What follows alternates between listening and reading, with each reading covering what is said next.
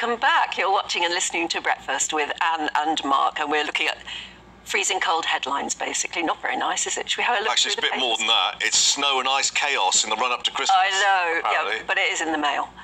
Let's take a look at today's front pages, shall we? That'll bring me trouble, won't it? The Sunday Times focuses on England's heart-wrenching defeat to France last night in the World Cup. Well, Sunday Express says au revoir Qatar, or it should have been Tatar Qatar, shouldn't it, really? Oh, that would be better. Yes, and they are obviously... reflecting on last night. Yeah. Sun on Sunday does the same thing, looking at Harry's pain. Eating his shirt as a result. In the Telegraph, England's defeat making the headlines too, but attention also drawn to Labour's commitment to taking on the hostile health unions, as they say, in terms of NHS reorganisation. Front page of The Observer says health unions could suspend industrial strikes if ministers agree to serious discussions over pay. And that's the big question, I think, facing everybody today. Let's go through the papers once more in detail with both Tom and Mary Ann. Thank you for being with us once more. And we are... starting with Tom in the Mirror. The Mirror. And Rishi strikes snub. Yes, so this is Mick Lynch accusing the Prime Minister of torpedoing talks. There's always been this kind of pantomime throughout all of this kind of whole process, hasn't there? When you've had the RT and the railway unions saying that really this is a political negotiation, yet there's always this kind of hiding behind whether it's the rail companies or whether it's the ministers at the Department of Transport, and Sunak is clearly not willing to be seen to be kind of sitting around the table for the government to be more formally engaging with this, and if anything is going in the opposite direction, which was last week. Lynch actually wanted a meeting with Rishi Sunak, didn't he? He was actually challenging him as such. Exactly, and things have escalated to a very high level. Ultimately, of course, this is something which is obviously in Rishi Sunak's in tray, but at the same time wanting to maintain that kind of pretense that that's not the case, and if anything, Sunak's heading in the other direction, talking about very punishing new restrictions on trade unions, on the right to strike, going even further than our laws currently, which are pretty restrictive in terms of the European average. So it doesn't seem like Mick Lynch is going to get his wish so far. Was it a snub, or did Rishi Sunak simply say, love to talk to you, but talk to my minister first? Well, essentially, I think he wants to be seen to be being tough on the unions, naturally. He doesn't want to be seen to be kind of sitting around the table with them.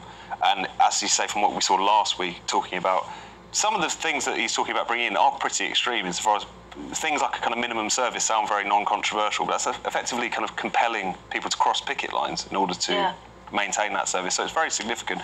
But as we all know, for political as well as economic reasons, as Rishi Sunak would see it, he doesn't want to be seen to be giving in at this particular point. So at the moment, still sort of nothing's still that stalemate, definitely. Yeah, Tuesday, the first strike is coming week, isn't it? Yeah. I'm sure.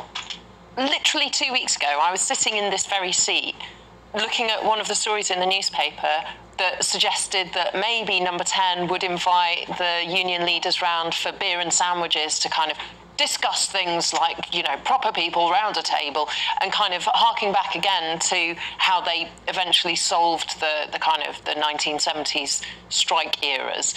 And there's a bit of me that wonders whether these stories get kind of leaked out, and then there's a sort of, you know, they take the pulse of the nation to see whether we approve of tea and sandwiches, or whether we approve of a hard line, or whether we approve of talking tough, or whether we approve of meeting nurses and, you know, making friends. And I kind of think that I quite like our politicians to inform themselves of the issues and then make good decisions rather than sort of throw it out to some kind of popularity all contest. the time at the moment, don't you? Well, it becomes a pantomime, like Tom says. They keep leaking out. They keep sort of leaking out little bits or hinting at possible legislation in the future, and you can't help but think we're just being tested. Or is it also the case to see how frustrated we get with all the industrial unrest? Will that turn us against the unions? Perhaps the government may think. So they're playing a waiting game. Quite cynical view on it. But you've gone for the Telegraph's take on this, Mary Ann, because this is slightly different. This is actually Labour now coming into the sphere of industrial relations. Which is also very interesting because obviously, historically, Labour and the unions are aligned and strongly support one another. And had beer and sandwiches together, as you said. There you go. So this is Wes Streeting, who is the Shadow Health Minister, and he personally has been waiting for months for scans after cancer treatment, and has said publicly that he gets incredibly frustrated that whenever he talks about the lack of access to primary care, so for example, how long you might have to wait, how difficult it is to get a GP appointment, for example, he gets positioned as being against the NHS or attacking GPs. And he said, no, that's not what I'm doing. What I'm saying is that we need better standards for patients. It's quite interesting that he's writing in the Telegraph, which is generally a right-leaning paper. The Tory graph, indeed. And Can you imagine how frustrated he must be? And I'll bet your relatives, knowing that he is awaiting cancer treatment, are probably saying, why don't you just go private? Well, that's the thing, isn't it? And as a Labour minister, he can't. Labour shadow. Well, I mean, the thing is, I have a lot of respect for someone who says, I'm not going to do that, because on principle, I'm against that, because so many people can't just go private and put it on the credit card. Dennis Healy walked out of your interview when because I pointed out that his wife had treatment. His wife had opted for private treatment, which he said, of course, it was her right to do. But he had just absolutely excoriated Margaret Thatcher for having private treatment on her hand. That's right. Yeah. And that's what caused the whole row. But I just think here, you can only imagine cancer. I mean, for heaven's sake, cancer. He must be so tempted to go private, because he could probably have it done within weeks. Or have had it done already. And would that then eventually mean less pressure on the NHS? Well, because he would have to have less treatment. In fact, didn't the chief executive of Bupa say in a television interview yesterday, he said, actually, if you can afford to go private, or you've got private health insurance through your work, you're actually relieving the stress on the NHS if you do. I think that's a very, very slippery slope, though, because that's like saying, send your children to private school, because then it'll stop, you know, the chronically underfunded state schools from collapsing. And you go, well, actually, it does, doesn't it? Well, that was part of the argument that the Tory party was putting on VAT not being taken off. You're just bolstering a private healthcare, so an alternative, a sort of two-tier service. It doesn't take away from the state service, does it? It does if you get a premium per pupil or per patient, because what you end up doing is people with what are described as comorbidities, so people who have more complex, longer-term or multiple chronic health conditions who can't afford to go privately end up having to wait and be served by an utterly collapsed, utterly underfunded, talent-sapped NHS, talent-sapped education system, and you end up with this kind of... we end up being in the situation with the US. OK, now you touched on the education system. You spotted something in The Observer as well, Tom, on higher education particularly, the decline of working-class people in the arts. So this is some really striking statistics here. So it's from the Office for National Statistics. It's pointed out that people from a working class background in the arts and the creative industries, it's fallen to just 7.9%. So as recently as 1962, it was about 16.4.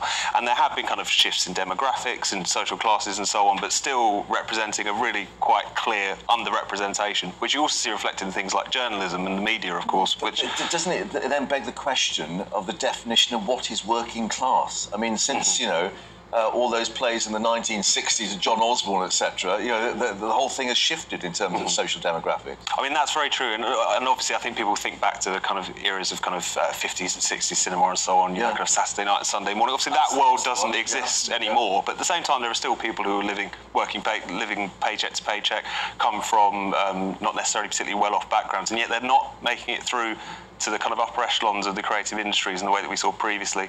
You've even seen kind of popular culture quite colonised by the middle class in a way that we hadn't necessarily seen previously. And you do, I think, therefore, it's not so much of a surprise that when something like Brexit comes along, the media don't see it coming. And one thing they talk about here is that essentially the only roles that exist for working class actors or for working class writers' story seems to be poverty porn on one end. So there's that kind of discussion of people only ever as these kind of people on the breadline. That's one story you can tell as victims. And the one thing I would add is either that or they're kind of seen as these kind of, they're either the benighted or the bigots, I think, in our kind of conversation. That's another natural portrayal. The benighted and the bigots. Exactly, I'm going to trademark that now. No, I think who is the fabulous black actor in the new Star Wars movies?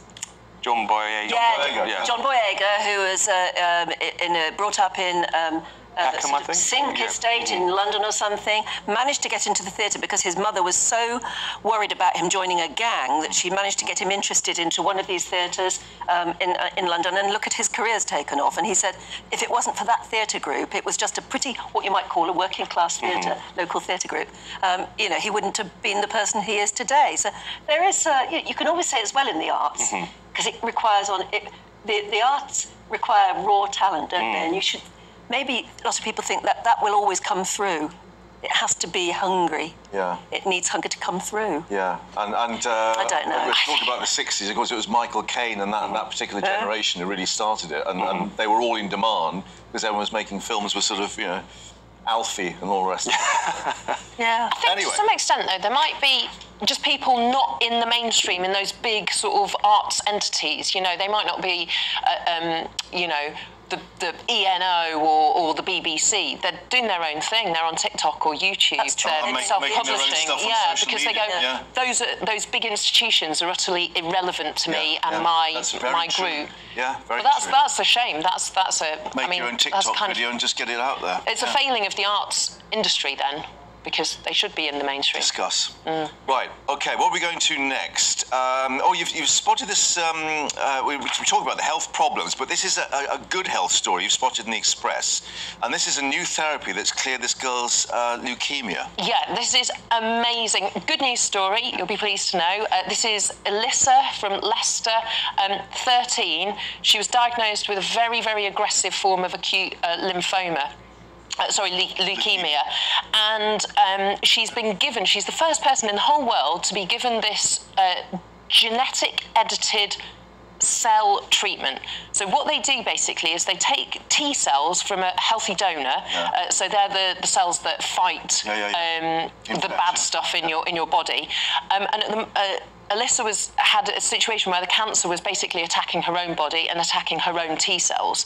So they took T cells from a different healthy donor, they gene edited them so that they had an invisibility cloak, so they wouldn't be attacked by the T cells, they could attack other T cells, and they wouldn't attack Alyssa's body as a foreign entity. Wow, where was this done? And then millions of cells, she was given millions of these cells in a transfusion or series of transfusions. Great Ormond Street. Professor Wasim Kasim and Jan Chu, who's the senior research nurse, said that this is get this picture up. I mean, that sounds revolutionary. It sounds kind of sci-fi, and it's absolutely amazing science that's being spearheaded by teams of people in the UK and overseas. So no chemotherapy, no steroids. No, she's had all that stuff as well. No, all that stuff as well. She needs ongoing treatment. She needs another bone marrow transplant to basically start again.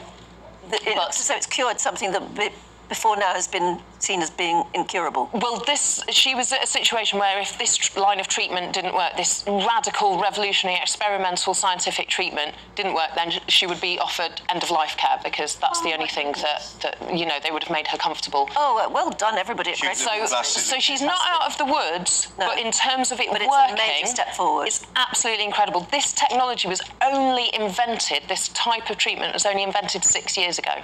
And Great Ormond Street flying the flag for which is wonderful. Yeah. So and, all power to them, and Professor Wasim Kasim, a consultant immunologist as well. So if you've got youngsters sitting at home going, I want to do sci-fi science, then this is the kind of stuff they could do. Absolutely. And we wish her the very best. Yeah, and enjoy Christmas. Well, thank you for ending on an upbeat story. That's what we needed, isn't it? Yeah. Thank you so much. Thank you. That's it with you, isn't it? We're not going to see you again. Oh, is that it? Are you in next weekend? I don't know. Yes, I think I am. Depends on the weather. Don't know whether to... Well, happy Christmas anyway. Thanks. Happy Christmas anyway. I think we can say that since